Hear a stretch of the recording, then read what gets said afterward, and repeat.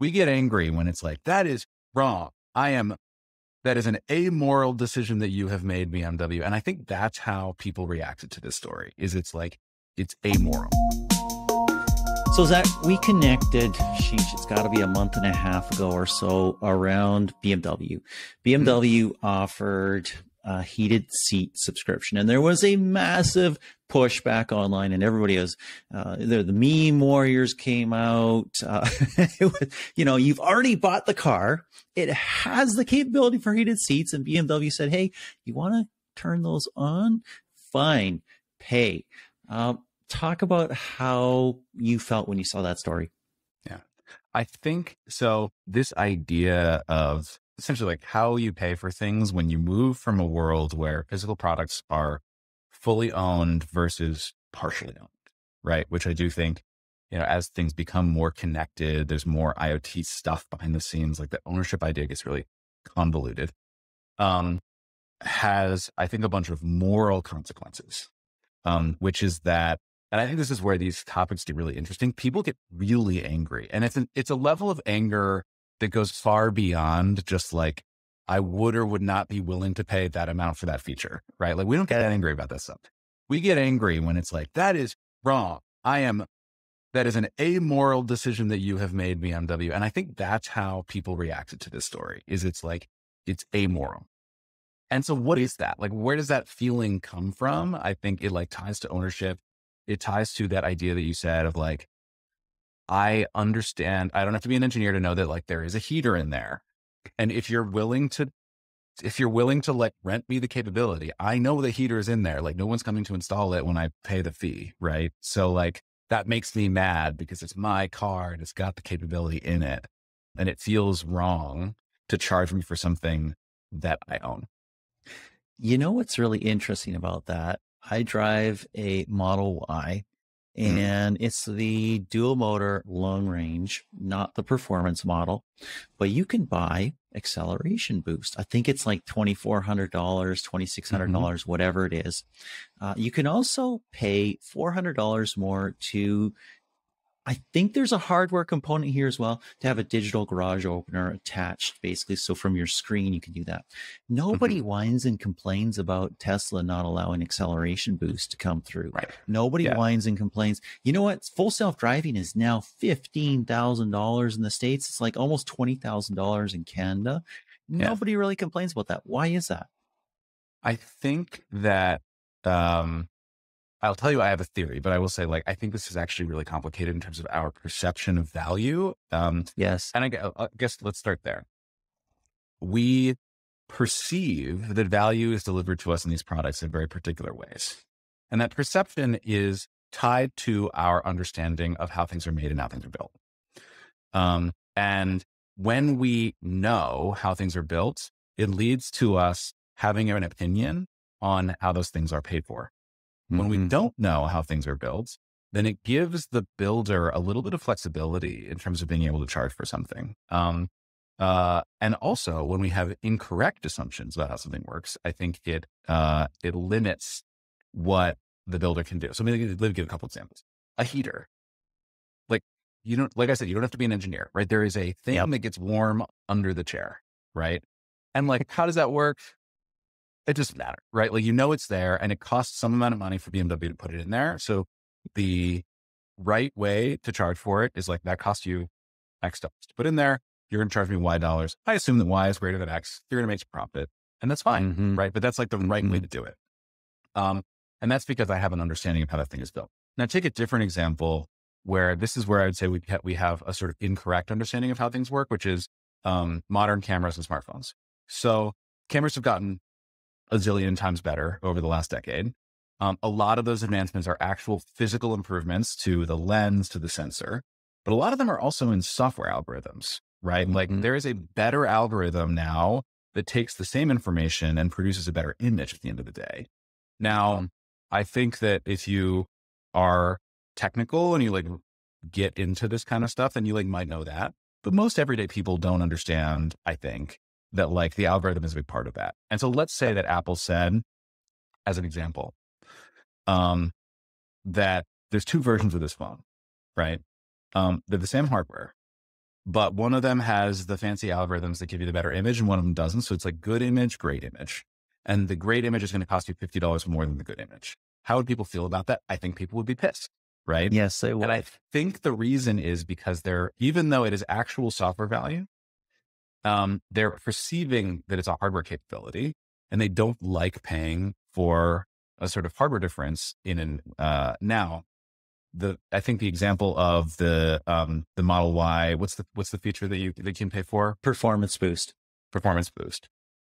I think, actually gets into this zone where we don't actually understand how it works. And so we're willing to take a little bit of nudging from the manufacturer, which is like, why is it that the car can go faster when you do that? Well, and I will say like, I'll start by saying like, I actually don't know how this works. Right. So The two of us.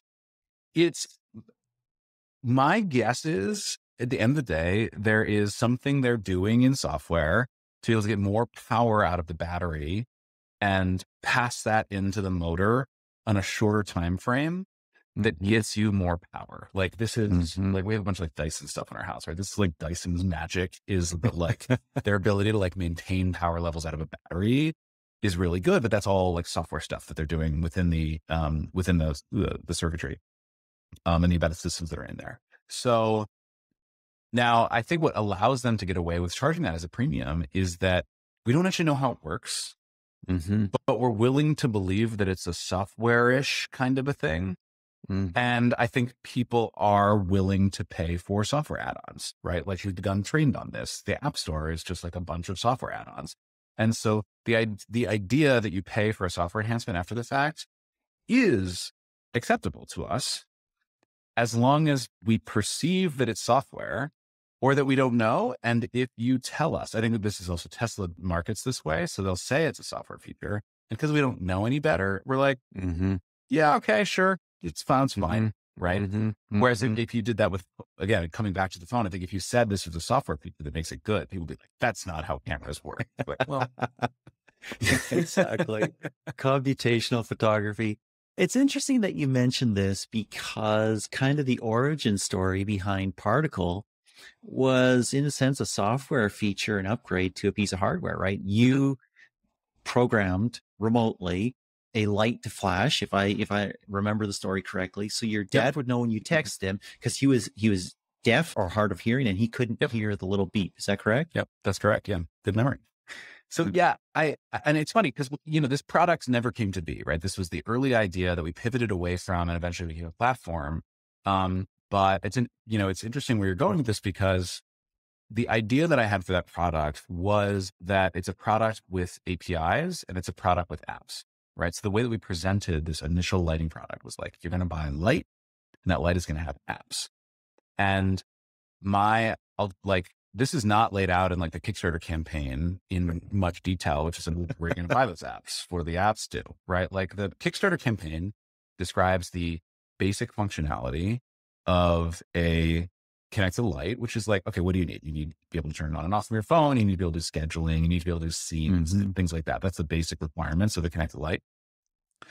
That's built in. You get that with the light. And then something like a notifications app would be an app. This is not described in the Kickstarter campaign. It says it could use apps, right? Well, like, okay, how would those be purchased, right? I actually had not really worked this out, but my expectation was that those apps are not going to come from the manufacturer, right? Which I guess was us, right? So my expectation was we were going to sell you the product and that other people were going to have apps and they were going to sell you the apps.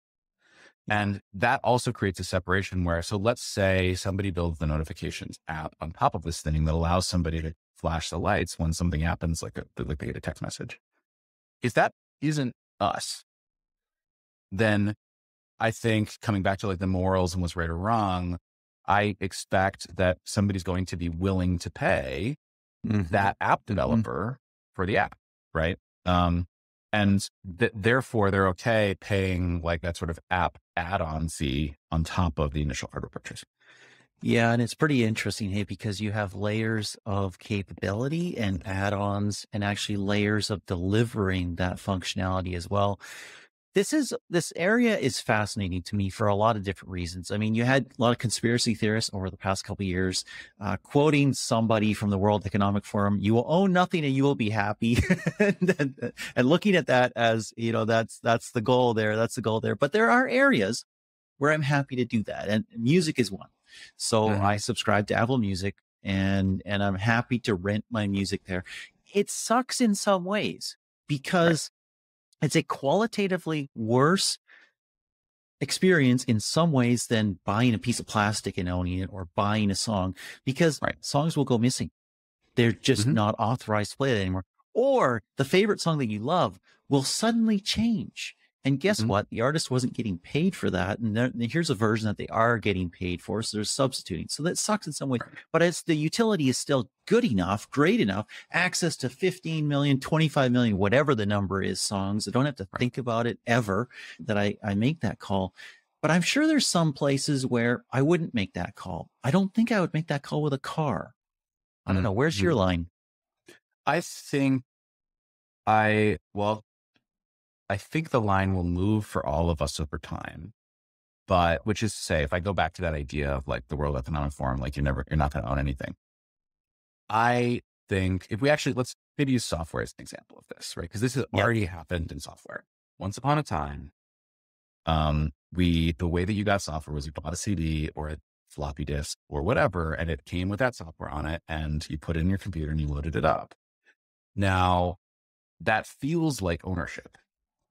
But ownership's complicated. Like, in fact, you didn't really own it, right? You didn't own it. You had a license to it.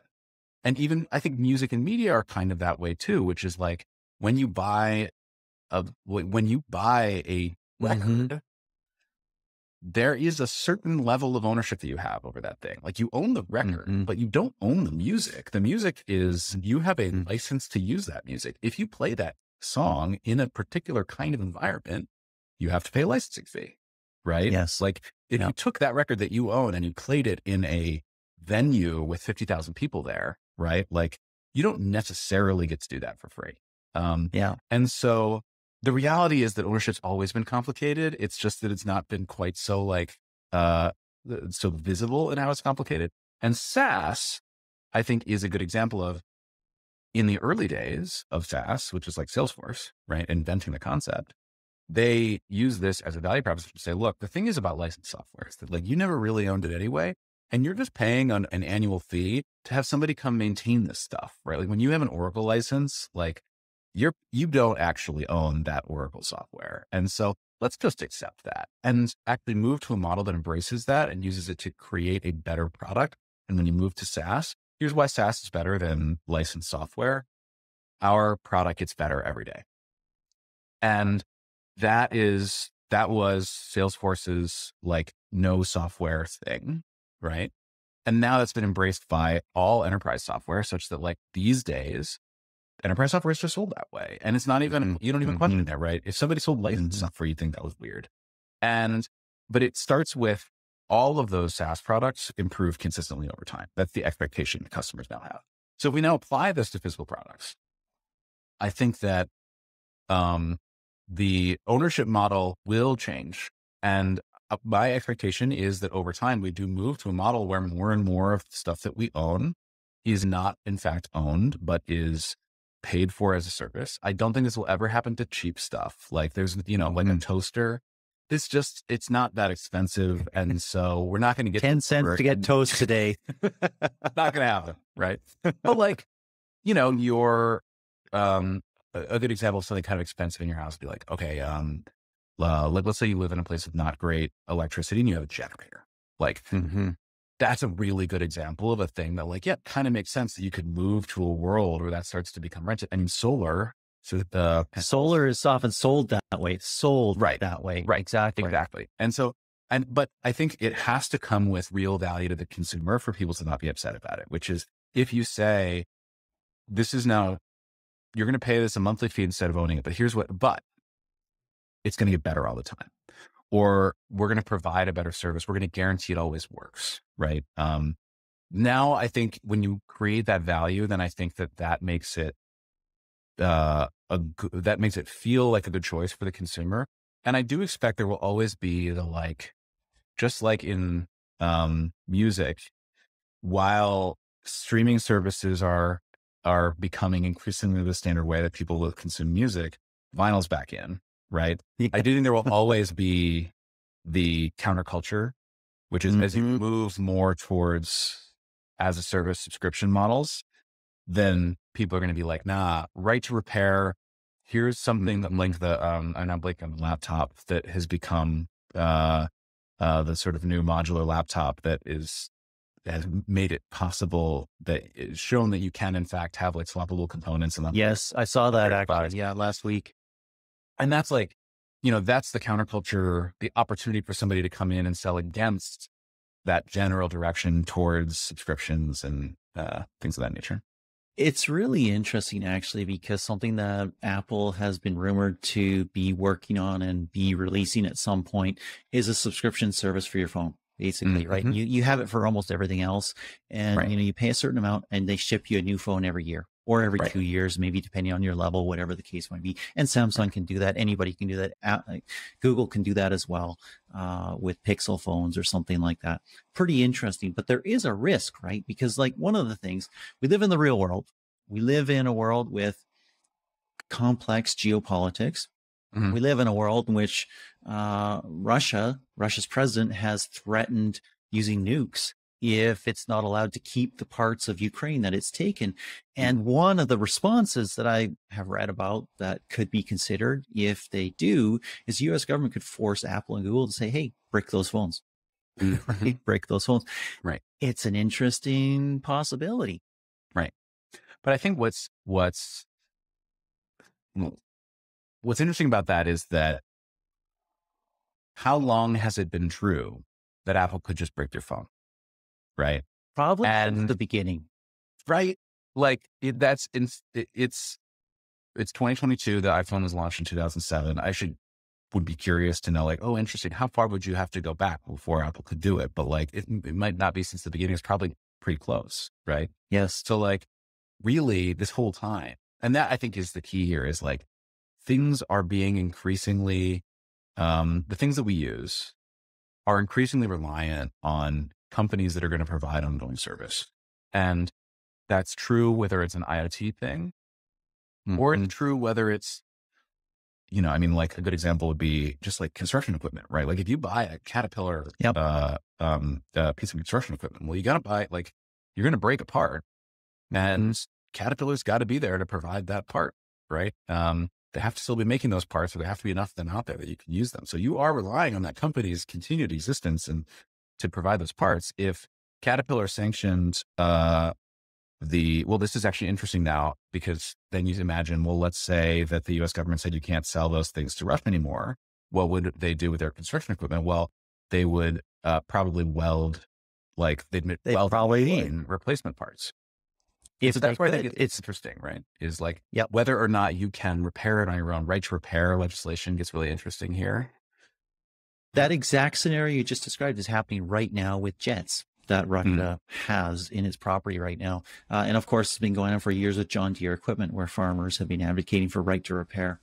So it is an interesting world that we are creating. And, just imagine the hack that somebody could hack in, have access to Apple servers and convince Apple that every single iPhone has been stolen. Right. That breaks every iPhone in existence. Well, go ahead. Business models around this stuff, it's a lot like privacy security issues, right? Which, cover like all the same topics, right? It's like a lot of moral complexity around how companies deliver product and services here. And I think at the end of the day, there are opportunities for companies to stay ahead of the game on right to repair, on ownership models, on privacy, on security. But generally speaking, the thing that trumps everything else is your product better than the next guy's product, right? Like if you make a better product or service, something that actually meets the need, people will generally bend a little bit on their requirements and expectations of all those other things in order to get that thing. And that's where like BMW, coming back to the original model, that's where they failed, right? It's like, you couldn't like maybe compel somebody to pay a subscription for something in a car, but like, they're not going to do it for the heated car seat that's been in the car for decades, right? Yes. you have not earned the opportunity to charge me in these new and interesting ways. I like what you're saying there. And I think the other component of it is law, essentially, because we've evolved very strong law, whether it's good or bad, around physical ownership of things. Inadvertent transfer of ownership, we could put it that way. We got laws around that. We have penalties around that. We have jails for that. We have not really updated those property laws, and it's property in quotation marks, as we mentioned earlier on this very call, for when you are paying for access to a service. There has been in Europe some pushback against EULAs, right? And user license agreements that you sign or check a box, or don't even check a box, you open a package, right? But we probably need some level of those around consumer rights so that we solve some of these issues on the back end as well. Anyways, it's a brave new world that we're entering. Any last thoughts? Just on that point, I agree, because I do think, like, right to repair legislation I think is good for all of us, right? And it has to be written right. It has to be written in a way that actually leads to the right outcomes. And this stuff can be challenging because, the wrong regulation can create more problems than it starts. But, with this example, for instance, I think about an IoT, how a lot of it's not that uncommon for IoT manufacturers to go out of business and leave all their devices bricked, right? Like how could regulators, government entities address those problems? Well, it's tough to say that a company is required to provide ongoing service forever, because literally that company goes out of business, right? Yes. But you can imagine saying, well, a company is required to, if they go out of business and no longer, then they have to do something to deliver the source code to customers. So, like, a good example of this is what Pebble was acquired by Fitbit, and they released Rebel, these open source software, and basically said, like, hey, look, we're gone, and that does mean these watches are going to stop, but here's a bit of software that you all have control over. Goodbye. Yes. Those watches still work. And I think that is inspiring, and it is something that more companies could do. And unfortunately, I know Eric, the founder of Pebble, and a lot of the early employees there, and like, they cared a lot that watch still worked. I think Eric might have done it just so that his watch he still wears one. And those people swear by it. They swear by it. They still wear those Pebbles. But that is something that more companies could do, and maybe with the right pressure, which could come from regulation, to say, like, look, you kind of got to set it yourself up this way, such that if you blink out of existence, that your stuff keeps working. If you were to release the software to make it still, to allow people to take control in an environment where you're no longer able to provide that service. And this is a very real issue that is ongoing all the time. Google just exited Stadia, or Stadia. I don't know how you say it. Stadia, which is their cloud gaming service. Yep. And people swear by the controller for this gaming service. They love this controller. It's great, feels good, works well, all that stuff. It will be useless the second Stadia is gone. Yep. And they're asking Google for a small firmware upgrade. Right. They can use it as a Bluetooth controller on other devices. So we'll see if that happens. There's a petition going around right now, I believe, and we'll see if that goes on, but it's a real issue. Perfect example, right? Which is like, yes, of course, just release the firmware update. Like, just put in a little bit of effort to make this less terrible for the people who are negatively affected. Exactly. Zach, thank you so much for taking this time. Absolutely. It was great.